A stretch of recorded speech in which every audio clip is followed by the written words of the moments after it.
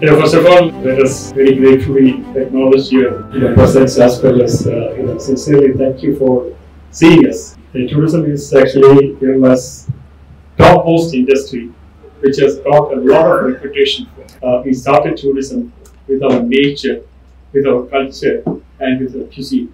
We contribute about 10% of the GDP of Kerala. What is the average salary of the jobs you create? The average salary, a minimum salary, we can say 30,000 rupees onwards, minimum. What are the main sectors in the tourism industry? What would you say? Wellness is one of the major sectors. Other parts, actually, we have destinations called different beach destinations. Hill station is there, backwaters is there, wildlife is there. So, what percentage of your foreign revenue comes from the government? For wellness, we should say about 10%. See, if you come to Kerala via Dubai, it is around 2,500 euros. It's more money. Yes. So people are looking the fare-wise. on the fare-wise. That's the biggest disadvantage. Since we don't have a direct flight.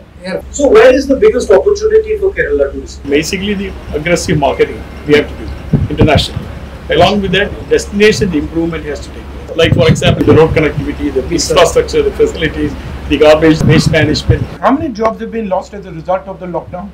Kerala tourism at least about 1 million. 1 million probably. They came out with a loan scheme called the Emergency Credit Line Guaranteed Scheme. Fortunately, banks are just not giving these loans. COVID is over. They've started increasing the interest rates. And also there was another benefit scheme called the SEI, that is Service Export Incentive Scheme, wherein we were all given 7% of our foreign exchange earnings. Now the government first refused to do that. And we created a partnership with the government and worked with the government irrespective of political affiliations. In spite of the fact that one of the chief ministers demolished some of the resorts in Wayanad and Tekari and all, still we did not fight. We kept our cool and tried to solve the problems. Zero cash flow with zero revenue. We had to tide over this 3 years. The only remedy is we need money in the hands of the people. Otherwise this revival will not happen immediately. Suicidals have happened. People have lost huge jobs. What I can do, I can make a general intervention on tourism in the Parliament. That's nice. And raise some of your points. Thank you very much.